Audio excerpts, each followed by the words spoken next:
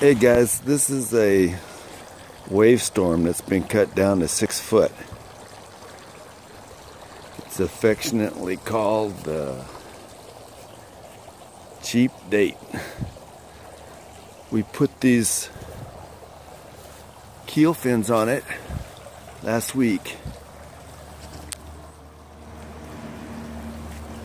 and they go a little sideways on bigger waves.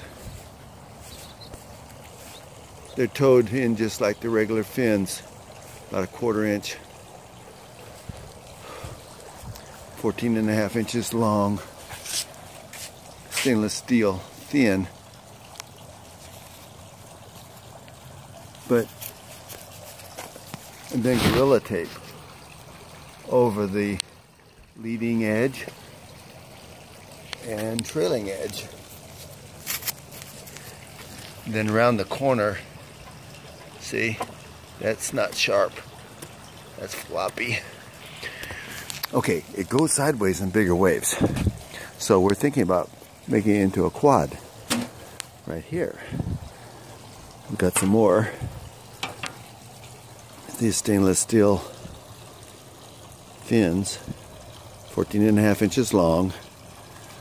We use that automotive cement, the right stuff. And those big plastic clamps for gluing wood. So I'm thinking this board's going to hold in better if we run it as a quad, keel fin quad.